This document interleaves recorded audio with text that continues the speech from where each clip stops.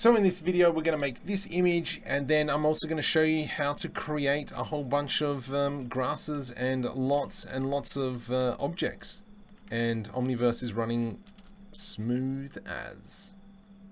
So in this video, let's go through using the paint tool. Now I've just loaded up an asset map that I have. It's got a whole bunch of assets in here, and this is what we're going to be utilizing to creating what we saw just before. Now the first thing we need to do is make sure we're in the prim mode of selection. So if I click on this log, we can see that we're selecting the prim, or the kind of like the empty attached to the model.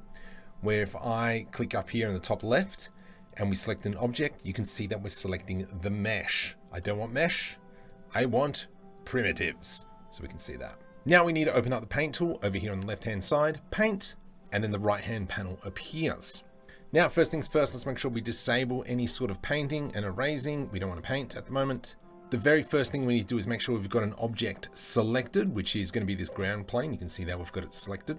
Now I can select paint, and then we can go ahead and draw. Now I was already fiddling around with this, so the brush size is pretty big. By default, it's 100. With these blue squares, this is what sets it back to default, and this is what default looks like.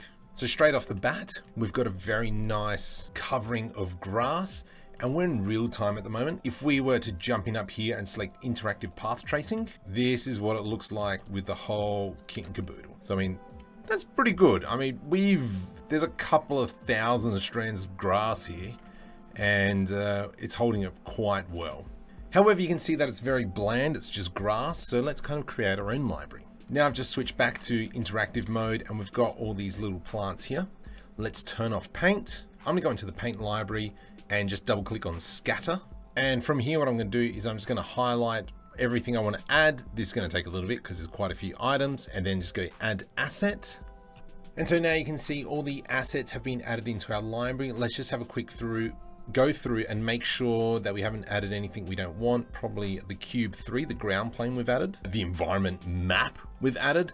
Let's make sure we get rid of that one because that's just going to spawn everything.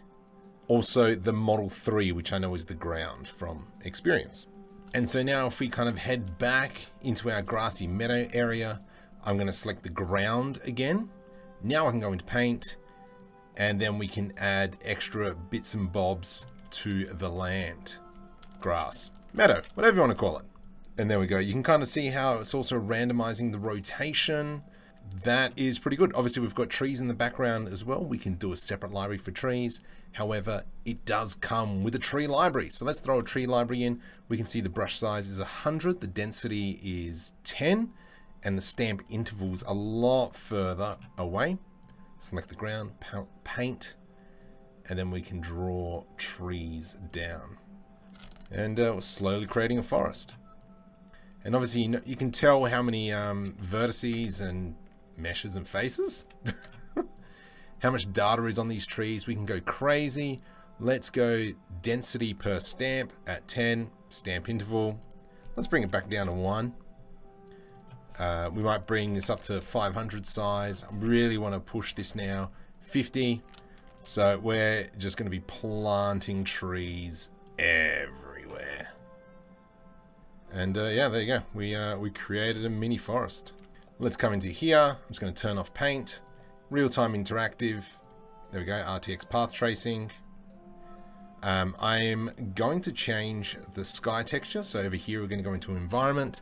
We're not going to use these top ones. We are going to select something nice and bright. Maybe noon grass. That one seems pretty good. Put that into there.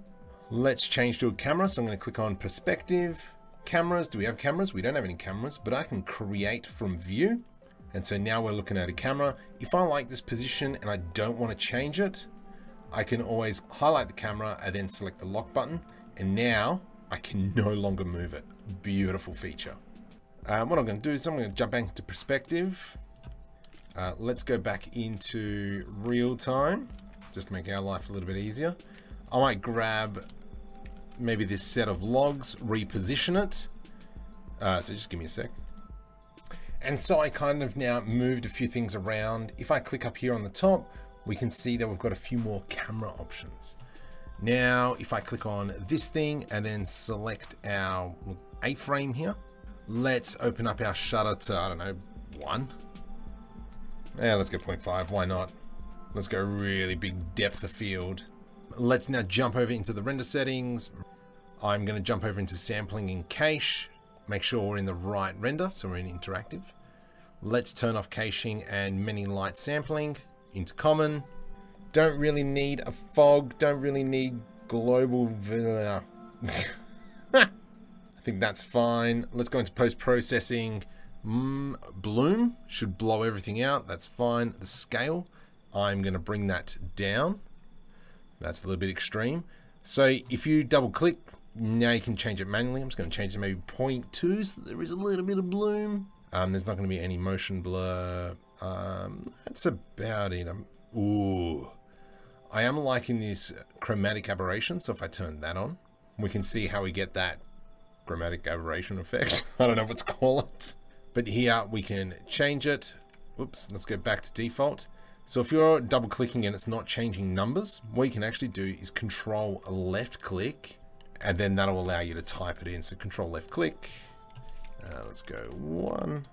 And I'm fairly happy with how that is looking. From here we go up into window rendering. Here we go, and movie capture. So what we want to look at is, I'm not worrying about the animation. We've got the right camera selected already. There's the picture thing. What's it called? The resolution, says it right there. Well done, Marco. The render preset, we've got to make sure we change that to interactive path tracing. Down here, subframes per frame, we'll bump that up to 128. So that's kind of like the sampling. Place it where you want to place it. Override existing frame. Now let's not check it. And I'm just gonna capture current frame. And there we have it. Pretty schmick.